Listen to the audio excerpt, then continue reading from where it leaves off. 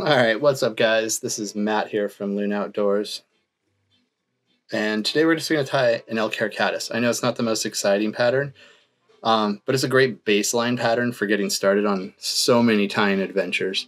So I have a size 10 in here. So it's a big one, big caddis pattern. So I just wanted you guys to be able to have a great amount of visibility and the fly to be as clear as possible. So I am going to tie this a little bigger than I normally would. So here in Northern California, I'm typically tying these in a 14 to 16. And then only once a year do I get to tie like big guys like 8s and stuff like that. And that's during our October caddis hatch. So the thread I use is Vivas 50D, and you can see I just take touching turns all the way down the shank of the hook. I'm going to insert some mono here. This happens to be Siglon. It's made by Sunline, and I was using it because it was UV reactive for high stick nymphing as part of a leader system like 5 or 6 years ago. Well, since it's been sitting for so long, I really don't trust it. This happens to be 10 pound, but you can see it just glows like crazy. So I secure that along the shank of the hook, and when I secure it, I put it down the side so I get like a wider body versus a taller body. And what I'm going to use here is just a little bit of dry fly dub. This is a cinnamon caddis blend.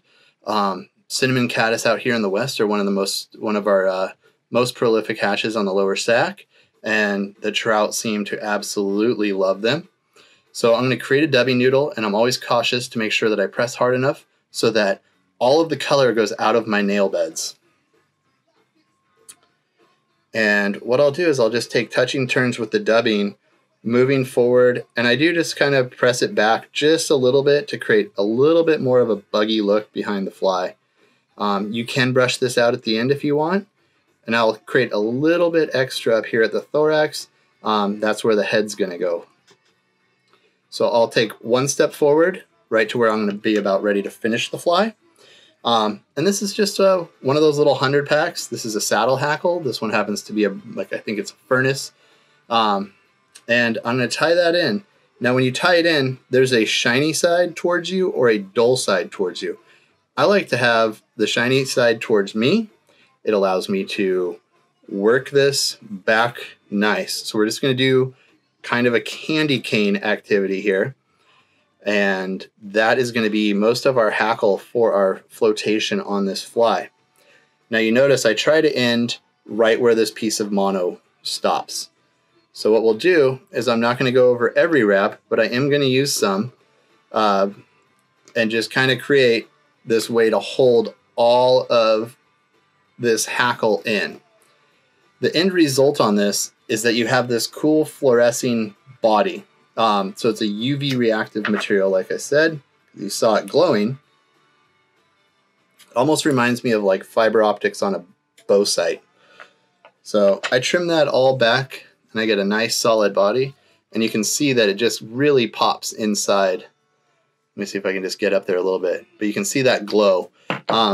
The fish sometimes totally dig it. If they're not digging it, you can use like an ultra small uni or something similar to that.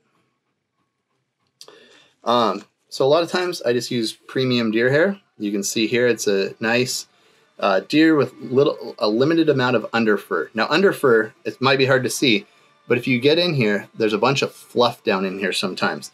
This patch doesn't specifically have it. It's one of the benefits of buying a premium product is you don't get a ton of underfluff.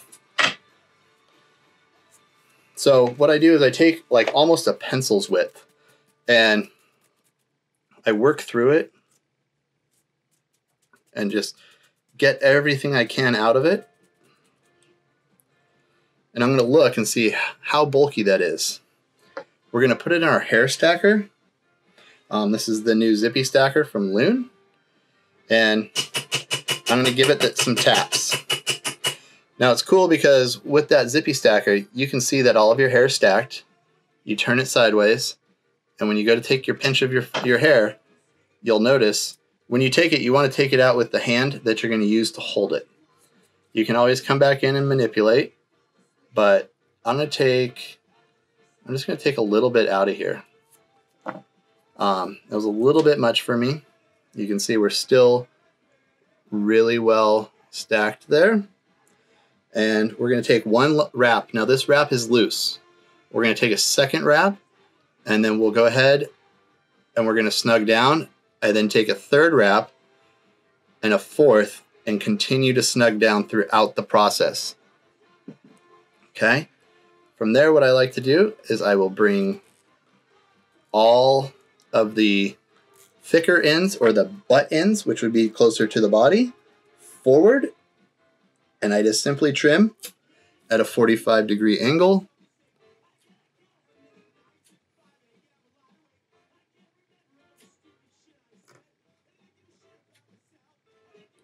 And then what we do here is we're going to go ahead, and I just like to lift up a little bit, and I like to whip finish underneath here. It's my personal way of doing it. And a lot of times I like to turn my fly to the side and pull that up, and I use a hand whip finish technique. So that's just my personal choice on how to whip finish. We'll go ahead and stop there. Because I do tie with white thread, I always have a marker handy. Color up that head a little bit and trim up this little fiber that I kind of got stuck out of the way. I'm going to use a little bit of fluorescing, and for this application I use it off the brush. And I just allow that to soak and permeate into that thread wrap from our final piece there. And you can see again, it's just going to glow like crazy. And from there you can kind of just come in. And I don't mind having a little bit more flotation up front at all. So you just get this nice little Elk Hair Caddis pattern. You can notice that I don't bring the wing very far past the body. That's pretty standard there. Overall, it's going to be a nice high riding dry fly. You can throw a dropper off of it as well if there's also, say, like PMDs coming off. It's going to float really nice. Hope you guys enjoyed and learned something. Thanks for watching.